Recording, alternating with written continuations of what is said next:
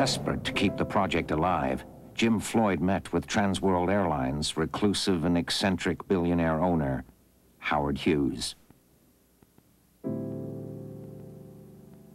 Hughes saw the aeroplane and he was quite intrigued with this one-off aircraft. It was the only jet transport flying in North America at that time.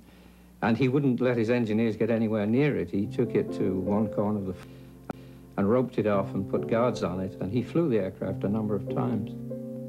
When I first took it down, I expected to only be there for a week or 10 days, but we worked for 6 months with Howard Hughes. He was an outstanding pilot, I thought. He tended to do his approaches a little higher speed than necessary, but this made it possible to give very smooth landings, which he liked to do.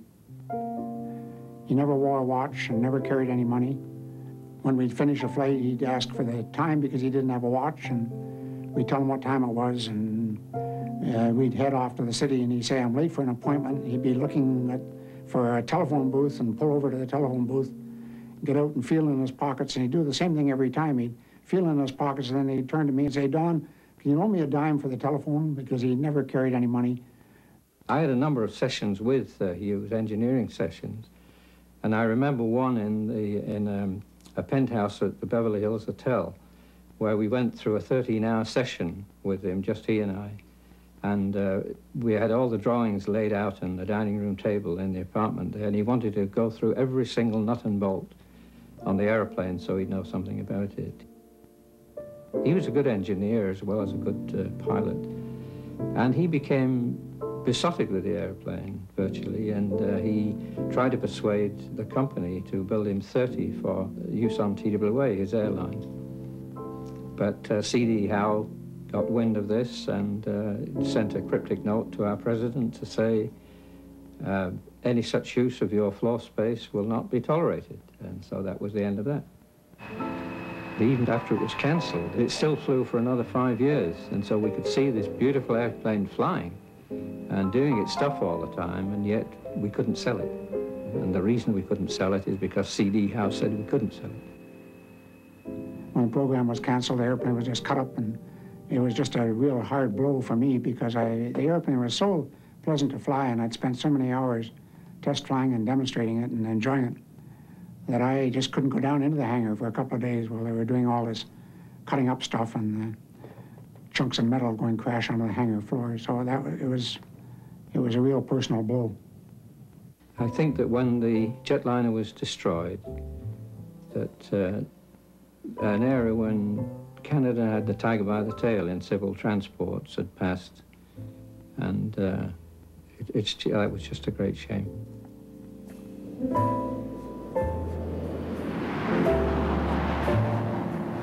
C.D. Howe ultimately cost Canada its chance to open the jet age. For Jim Floyd, the experience was heartbreaking. He'd loved working with airplanes all his life. He loved the Jetliner most of all.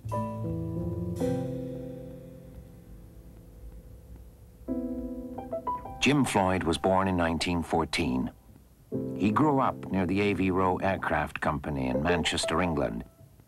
He started working at Avro as an apprentice at the age of 15, installing wiring, machining parts, building undercarriages and tail fins.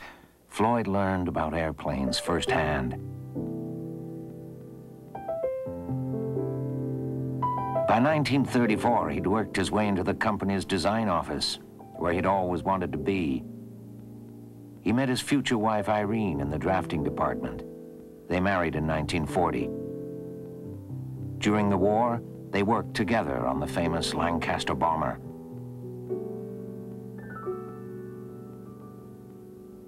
When the war ended, Avro asked Floyd to go to Canada to work on the Jetliner.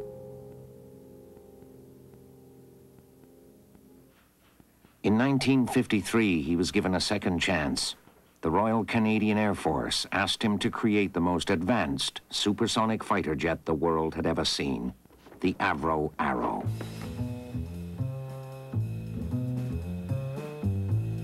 The schedule on the Arrow was so tight that there was no way that we could build 2 prototypes and then reflect all of the changes into production drawings and tooling.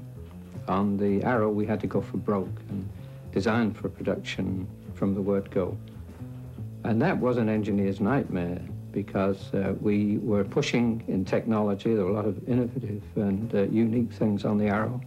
We were doing things that nobody had done before, but we had to get everything right first time. The Air Force wanted a plane that could maneuver above the sound barrier. They wanted a brand new engine and a brand new missile system. And they wanted it yesterday. The costs began to skyrocket almost immediately.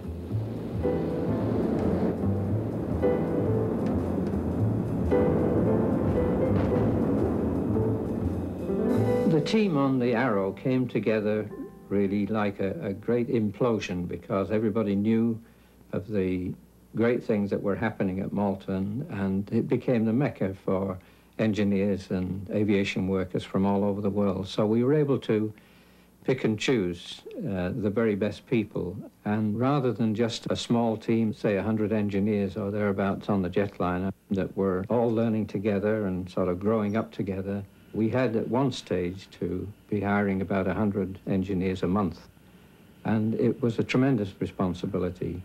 When we started the Arrow project, my hair was dark, and when we finished the Arrow project, it's like it is now. By the mid-1950s, Cold War tensions were escalating. Floyd had no time to make changes in the aircraft's basic design. He and his team had to hope they'd gotten it right the first time.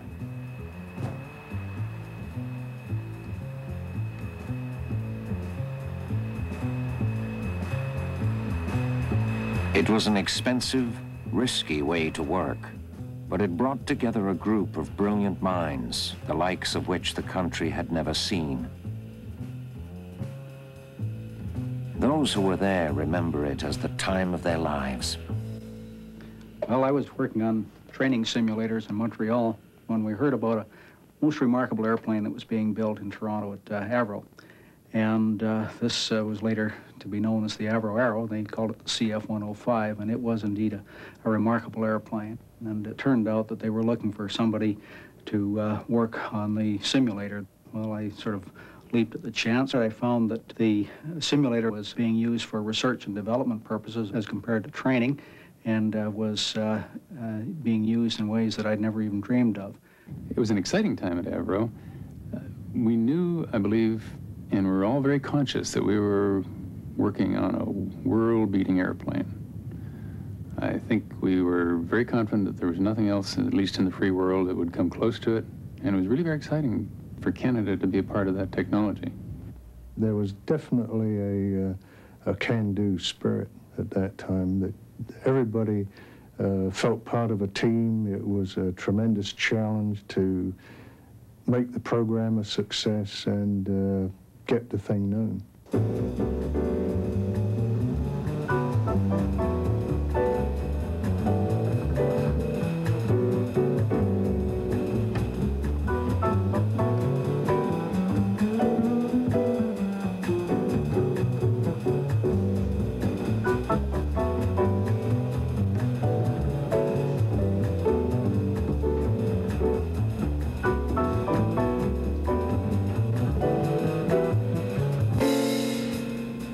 March 25th, 1958, the Arrow was ready to fly, just as controversy was coming to a head. Critics claimed that the cost of each $2.5 million jet was actually $12.5 million. Canada was too small a country for a program this ambitious. They demanded that the Arrow be axed.